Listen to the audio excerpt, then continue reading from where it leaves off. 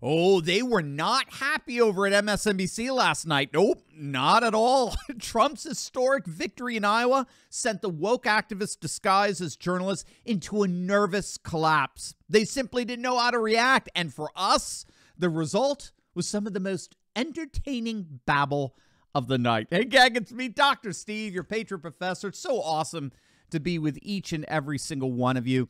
The fallout from Trump's epic historic blowout win in Iowa continues, this time with the hilarious knee-jerk spasmodic responses from the ultra-leftists over at MSNBC. Here is the Russia collusion queen herself, Rachel Maddow's take on what really happened behind Trump's historic win. The big picture takeaway from that, and I don't mean to be, again, too dark, as you said, on this, but it is not.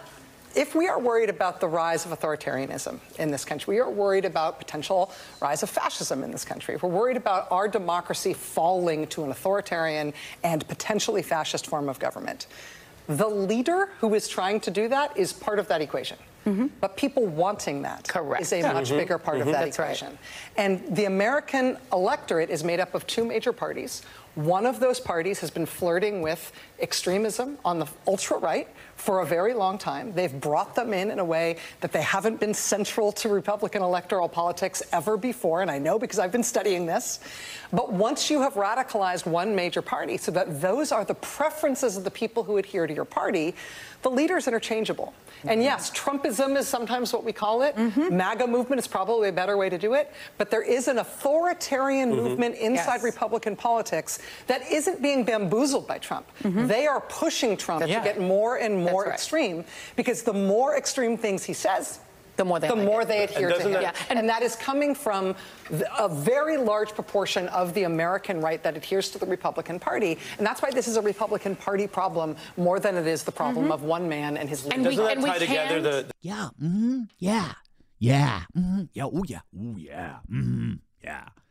Gang, that was the very definition of an echo chamber. I mean, what you just saw there was Rachel Maddow. Think about it. One of the staunchest advocates for cancel culture, for media censorship, for arresting Biden's political opponents, for removing them from ballots, for corporations teaming up with bureaucrats to force vaccinations and DEI discriminations on their employees. That is the one accusing Trump and the MAGA movement of authoritarian fascism. That. Note, she never even bothers to actually define fascism, nor does she ever cite a single authoritative source for these claims, even though she assures us she knows what she's talking about. Because I've been studying this. Oh, really? Well, Rachel, if you've been studying the rise of the so-called extreme right, then you'll no doubt be quite familiar with the Oxford Handbook of the Radical Right. It's only the definitive study of the rise of nationalist populism all around the world. It comprises nearly 800 pages of upwards of 30 scholars, all writing about the MAGA movement, Trump, the rise of nationalist populism all over Europe. And interestingly, not a single chapter or article in the entire book equates these movements with fascism. In fact, the authors explicitly and largely distance what they call the radical right from fascism. But then again, Rachel Maddow never let facts get in the way of her kooky conspiracy theories. This guy Kalimnik keeps turning up again and again. Konstantin Kalimnik. He's still Russian military intelligence. Giant aluminum smelters. He started sleeping at his smelters. Sabotage in his smelters. Came to his smelters. Very brutal start, right? Sleeping in the smelters. Tick, tick, tick, tick, tick. Boom. Started ticking again. Tick, tick, tick, tick, tick, tick, tick, tick, tick, tick. 4 hours later.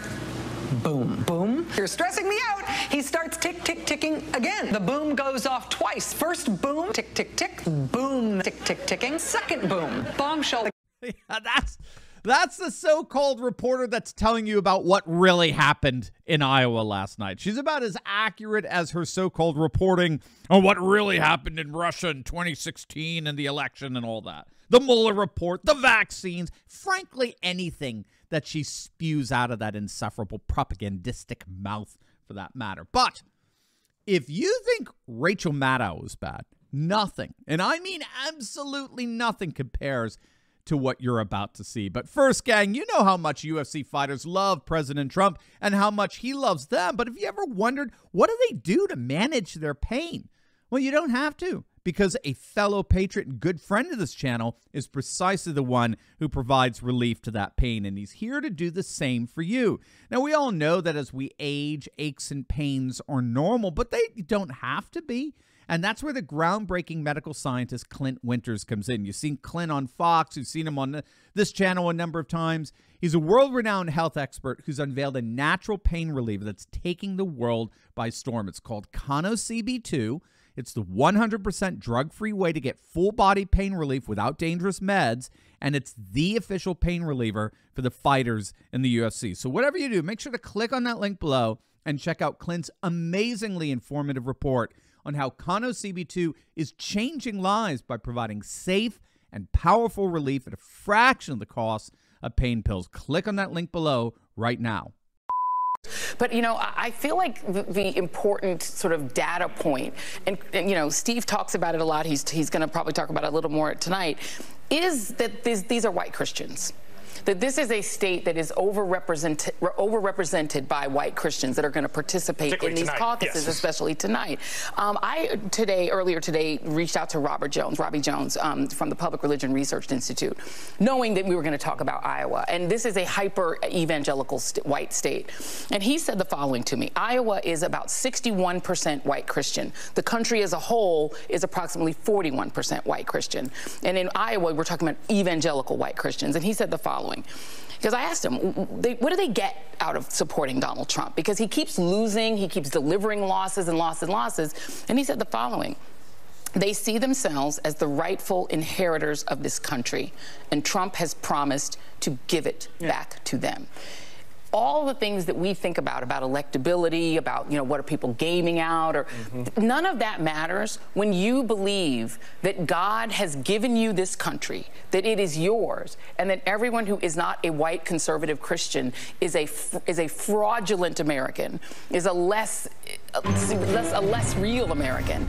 Then you don't care about electability. You care about what God has given. That, of course, was the ever insufferable Joy Reid, Wraith huckster par excellence, who blamed Trump's win on too many white Christians. That's right. Trump won because there's just too many white evangelical Christians to boot. And she, unlike Rachel Maddow, she tried to pass herself off as somehow knowledgeable on this subject. She mentioned that she consulted the Public Religion Research Institute, the PRRI. Now, we've reported on them before. I've researched them for some of our other videos. What she obviously doesn't tell you is that the Public Religion Research Institute, as you may have guessed, is a far-left advocacy group. Keep in mind, this is what the cultural Marxist left has done. They infiltrate cultural institutions, and then they turn around and pretend that such ideological infiltration is perfectly natural and normal. Right? Simply objective reality. So that's what Joy Reid just did. She pretended to be objective. She pretended to be nonpartisan as she cites a radically partisan left-wing organization as if it were objectively authoritative. And just think about how absurd her rant was just there. She actually was opining on Trump's electability after Trump just made history in winning an election by the largest margin ever in the history of the Iowa caucus. Trump makes election history, and she opines with an incoherent screed on his supposedly faulty electability. I mean, only on MSNBC can you even imagine coming across such utter imbecility. Not only that, but what Iowa proved last night is that the polls are right. The polls are dead on. Trump won by 30 points, which is exactly what the Des Moines Register and the Iowa State poll and Emerson all predicted. They all predicted that Trump would win by a historic margin of around 30 points. Those same polls, particularly Emerson, are predicting as we speak that Trump will win the general election with over 300 electoral votes. Even CNN's forecasted map has Trump already winning more than the 270 he needs for the presidency. What on earth is Joy Reid even talking about? Well, in the end, it's summed up in the term TDS, Trump derangement syndrome. The people who can't tell you what a woman is are trying to make sense of the fact that their world is about to fall apart. Trump is coming back. He's returning. And they simply don't know how to make sense of that. They're all experiencing a cognitive dissonance, a collective concussion, and rambling, incoherent screeds, as would be predicted. But if what we saw last night is any indicator, Trump's wins are just beginning. And if that's the case, MSNBC's freak show is just getting started. But first, gang, as many of you know, we have unfortunately been completely and totally demonetized, which is putting our daily communication with one another at risk like never before. Now, we are actively working on getting this resolved, but as things stand, this channel has, without any warning, been totally and completely demonetized. And as Elon Musk said so powerfully last week, the whole point of these demonetization efforts is to deliberately try to make us patriots feel like we're all alone. They want to sever our relationship with each other and force on us a kind of digital solitary confinement so as to demoralize us and discourage us like never before.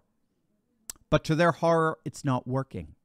Over this past week, you have carried this channel like never before. We've had more people than ever make the courageous decision to bypass big tech and join our Insiders Club. We have direct access to one another that can never be interrupted by big tech overlords.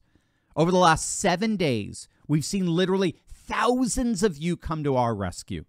And you've done it in two ways. You've signed up for our free newsletter and you've officially joined our Insiders Club. Those two acts alone are enough for us to collectively stand together and never, ever have our relationship severed.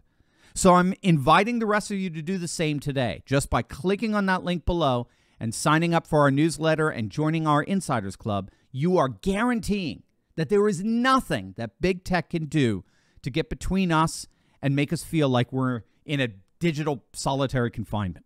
It's as simple as clicking on the link below right now and opting into our free email newsletter. And once you do that, you can financially support us by joining our Insiders Club. Gang, from the bottom of my heart, I cannot thank you enough for your support during a time like this. You are my heroes, and it will be my mission to express my appreciation for every single one of you each and every week.